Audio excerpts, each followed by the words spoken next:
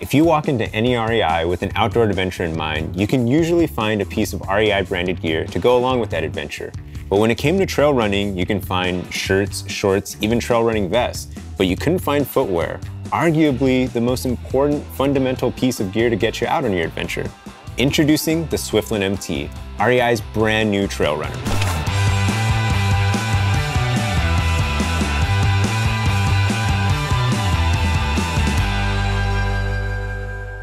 So the opinions I'm going to be expressing today are all based on my experience in the shoes. That's the end. Like, why did I need to keep saying stuff? It's pretty cool to talk about REI trail footwear. The co-op got into trail footwear a couple times in its history, starting with some hiking boots about a year and a half ago. We know from research, from lots of interactions with customers, from daily conversations with people in store and on the trail, that our members dig running and they dig trail running quite a bit. So it's pretty awesome that we can kind of pull a product off the wall when we're talking to them about different trail runners and say, oh, this is the new REI trail runner. It's the Swiftland MT. Just so excited for folks to try it on and have conversations about it.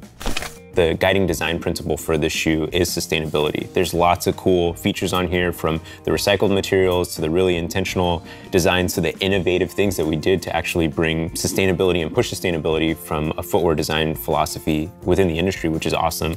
If you pull up the box of the shoes, it actually tells you the sustainability story right there. And the big thing to know is that there's a recycled story and a bio-based story. We're doing lots of recycled materials in the shoe, everything from the laces all the way to the outsole. You'll see that everything is double digits, 100% recycled laces, 100% recycled material on the rock guard, really rad. But what I think is actually a little bit more exciting is the bio-based portion of that, because you don't have to recycle bio-based things. It's more sustainable in lots of different ways.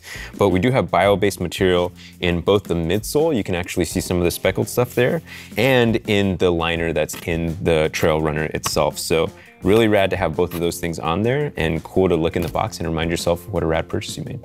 The second thing that's guiding the design of the shoe is really customer insights, right? Like, when we decide to bring a product to life, we talk about who is this for and do we need to fill that gap in the market? And the way we answer those questions is we had over 110 participants do lots of field testing. I actually got to test this shoe out a couple times in different iterations of it, which was pretty fun. And taken all together, there was about 2,500 miles that were covered in this shoe and different versions of the shoe. Got lots of feedback, lots of data, lots of impressions around the shoe.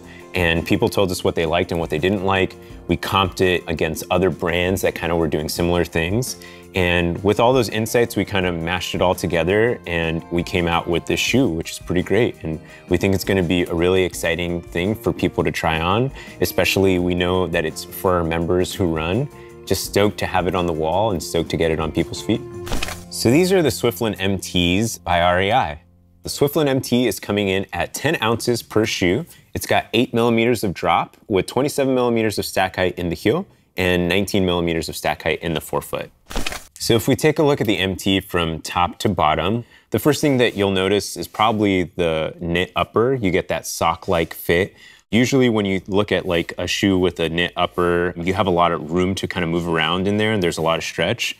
The name of this knit for REI is the Firma-knit, right? And that's really kind of true to how it feels. There's not a ton of stretch in here. Certainly you have stretch, but not as much stretch as you might have in some other knit uppers.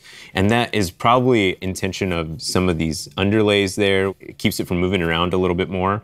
But it's also probably the fact that you don't have a lot of knit uppers on trail shoes, but they are comfortable. So in a trail shoe, you want to be kind of a little bit more snug in your shoe to kind of prevent you from moving around a little bit. So I think it's interesting that, we found a way to kind of put a knit upper on there that doesn't stretch as much. So it kind of keeps you a little bit more locked in. But that being said, compared to other knit upper shoes, this has less volume. It also is I think on the shorter side for length for most of the sizes for shoes that I normally wear. So I definitely encourage you to try it on. It totally makes sense that you'd be more snug in a trail shoe, but with less options to customize the fit on the shoe, it's probably important that you put it on your feet and see how they feel. You do have a little bit of a toe bumper here. It's not overly stiff, and honestly, it's just a pretty light protective portion of the toe. So it keeps you a little bit more nimble, keeps you a little bit faster, but gives you a little bit more of that protection. Moving towards the back of the shoe, you have the pad on the heel, which again, you kind of move up and down a lot, especially on trail runs where the terrain is a little bit more uneven. So it's nice to give you a little bit of that padding. Gives you a little bit of that heel counter. It's not super stiff, but that same material that's in the toe bumper is kind of reinforced in the heel to give you a little bit more of that protection. You also see that the midsole comes up pretty high up on the heel, which basically gives you a little bit more of that like security and stability when you're moving around in the shoe. If we move down to the midsole as a whole, you'll notice here on this portion of the midsole, it's called the Terraloft. So that's basically the proprietary, bio-based recycled foam. And essentially what that does for the ride of the shoe is it's a pretty firm shoe. It's a pretty responsive shoe. So when you go down in it, even though it looks like there's a lot of cushion, there is, but it's not gonna compress as fast. It's actually got the durometer that's a little bit on the stiffer side. So for folks that are kind of coming from a hiker perhaps, they'll kind of be able to recognize that feeling a bit more, or even folks that are coming from like a stiffer trail runner, it'll kind of feel like that. Moving down to the outsole of the shoe, again, we call this shoe the MT, kind of like a mixed terrain shoe. It's kind of like a go everywhere shoe. And you'll notice that the outsole is kind of structured in that way. It's not super deep lugs, not super aggressive, but certainly shaped enough in a way to get you kind of traction on trails, especially wet trails, kind of uneven trails, which is nice. But when I did transition, if you're going from, dirt trails to kind of paved portions, it's not uncomfortable in that way because it's so aggressive or trail specific that it makes it feel like you don't want to be wearing the shoe. So I think the outsole actually helps tell the story mostly of mixed terrain, probably most prominently in the shoe.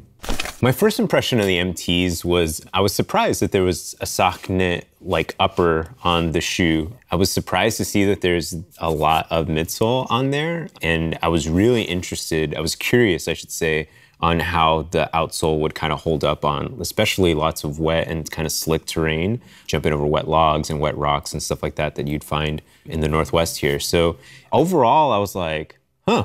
Okay. It was a little bit like, it felt like a challenge to kind of put the shoe through the ringer and see what it could do. And so obviously I put the shoe on and saw how it felt. I was surprised by like the lack of overlays on a trail runner. That's something that I'm like not used to, which is comfortable initially. I was like, oh, that's kind of cool. It's different. It's interesting. We'll see what can happen there. So I took it on a local park trail and just wanted to see how it felt. Again, it's MT, it's mixed terrain. I've always liked the idea that can kind of go from trail to some paved portions without feeling uncomfortable. And yeah, initially I was just surprised as soon as I started taking a few steps in it, how stiff it was. I was like, oh, okay. When I looked at the shoe, I didn't expect that. Usually my experience in like stiffer trail runners comes from lower stack height trail runners that give you a lot of energy response and a little bit more like what I would envision as nimble. But this shoe like had just a ton of support and a ton of stiffness to it, which I thought was really interesting.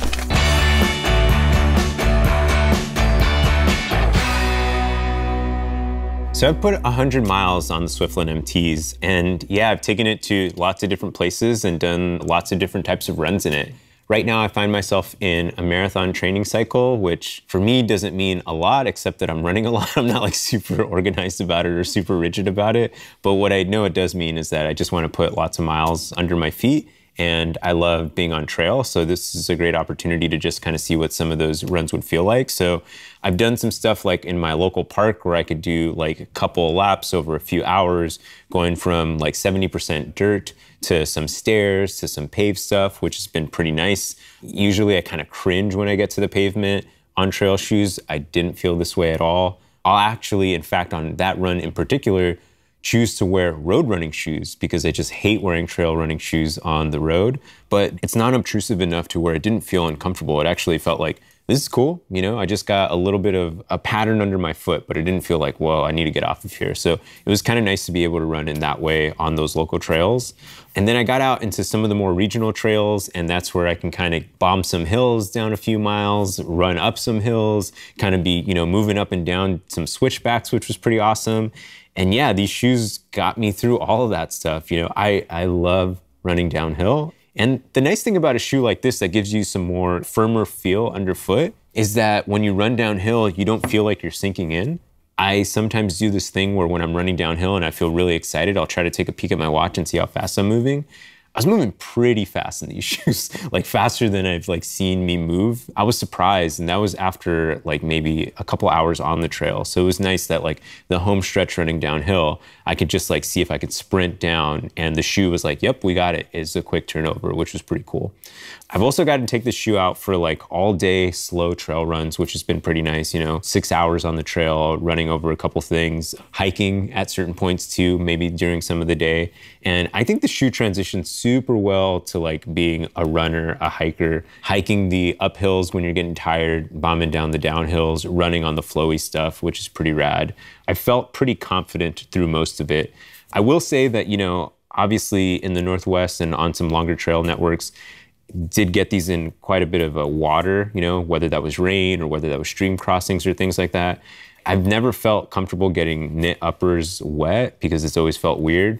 But, you know, when the water hits these, because I do think that it's not as stretchy and it's a little bit denser, it didn't soak in as much. It actually just kind of dried on. So this shoe is kind of interesting when it gets wet, I think, but it certainly, you can see it's almost got like an extra patina on there. It doesn't feel like it's soaked through and stained. It feels like it kind of stays on the outside, and a little bit feels like it brings the weave in a little bit tighter. I don't know, maybe that's just me, but over 100 miles, I've definitely felt like I've gotten a lot more consistency out of the shoe than I expected.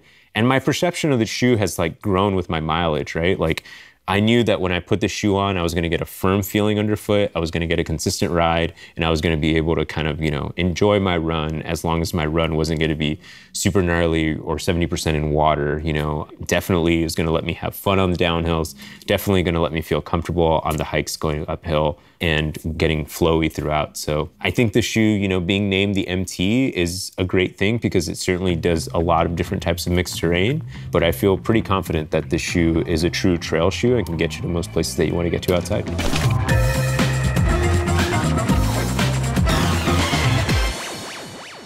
I think the Swiftland MT is going to be a great option for lots of folks. I think it's going to be a really awesome option for anybody that's looking to make a values-based purchase, right? Like, there's so much of a sustainability story wrapped up in this shoe that if that really speaks to you and you're looking to get out on the trail in any way, definitely try this on. Let us know what you think about it. But if you are a trail runner specifically that's looking for, I just need a trail running shoe that's for my local city parks, maybe some regional parks, there's some like crushed gravel, there's a little bit of pavement on there. You don't need a super aggressive trail runner, but that's what you wear normally. This is an awesome option for you. Still gives you lots of confidence inspiring outsole and still gives you that midsole support that you might be looking for. If you're a day hiker that's like, hey, I normally day hike in my backpacking boots, but I really don't need that.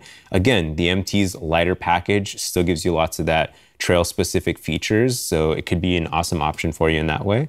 And if you're a backpacker that's like, I don't need these boots, I just really need kind of like a supportive midsole and the outsole that's going to get me over the things that I'm going to encounter on my trip, this is going to be a great option for you in that way. I definitely think it's going to be tick a lot of boxes for a lot of folks that are looking for new trail footwear. So that's my 100-mile review of the Swiftland MT Trail Runner by REI. But I'd love to hear from y'all. This is the first version of this shoe. If you can influence the future direction, what would it be? What would your dream trail runner look like? Leave a comment below. We'd love to read them.